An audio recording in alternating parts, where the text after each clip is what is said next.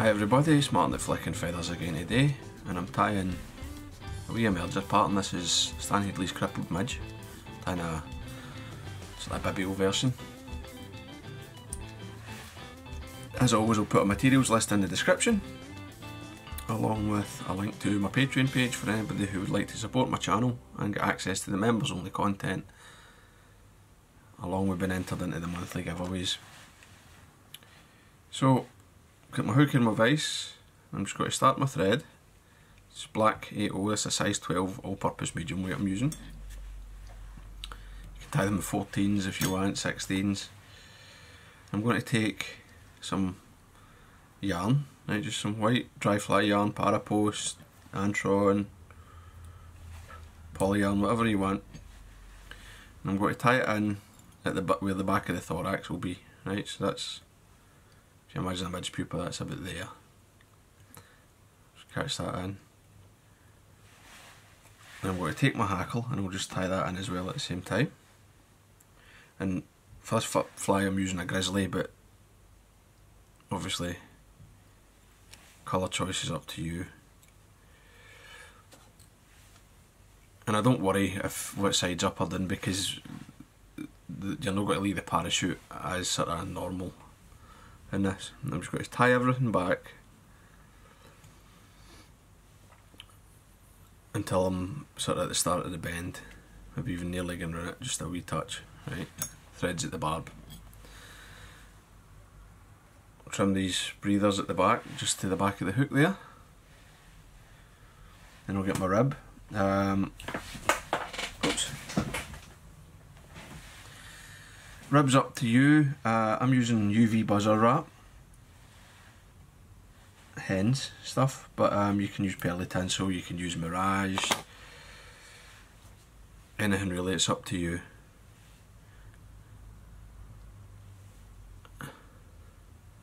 It's a medium. I'm just going to quickly just run up and back down and tidy everything up, make sure everything's tied in, well tied in. An extra wrap or two back there, I just want that a wee bit further. So then I'm going to get some seal fur. Again, you don't need to use seal fur. I've seen some lovely examples of these tied with like hare's ear or other dubbins. That vicuna dubbin that's out now might be quite nice as well. So anyway, got a wee noodle. I'm going to come up and get that started. Just come up.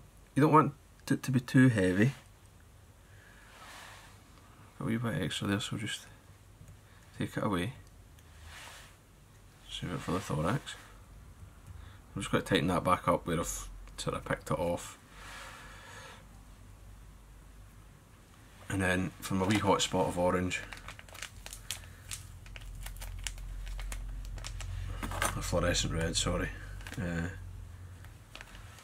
fluorescent red seal. And again, I don't want very much at all, just enough to give that wee bright highlight.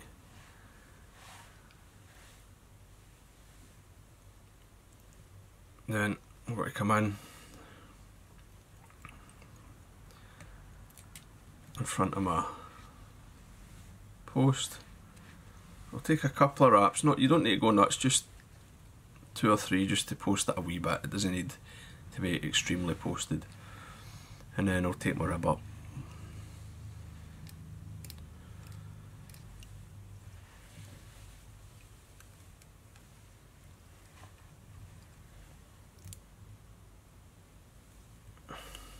And I've got to tie it off in front of the parachute post.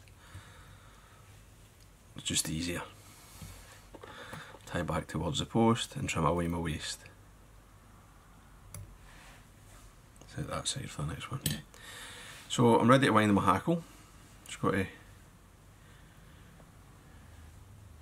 as you would a parachute, one turn under the previous until you've got,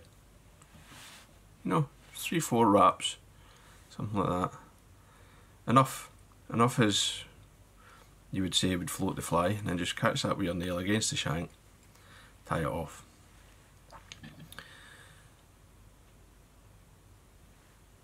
And I'm just going to come in, saw it away so I don't trim anything that I don't want to. And anything going forward, I'm just going to sweep back and tie over it. Right? It doesn't matter. It won't matter that there's hackle fibres that are now in the post.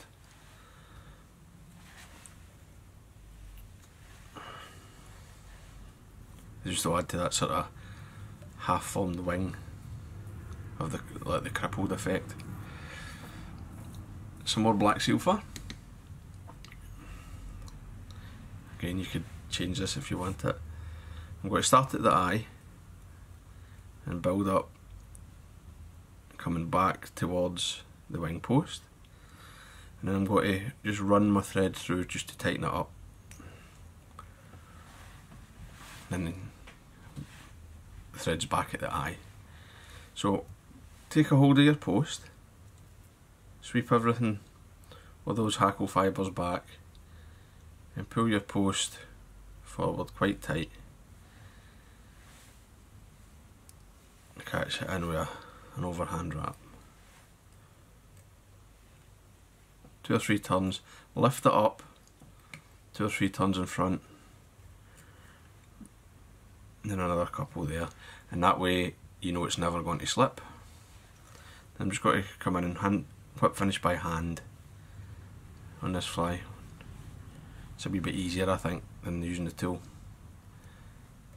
And I'm going to put 2 on.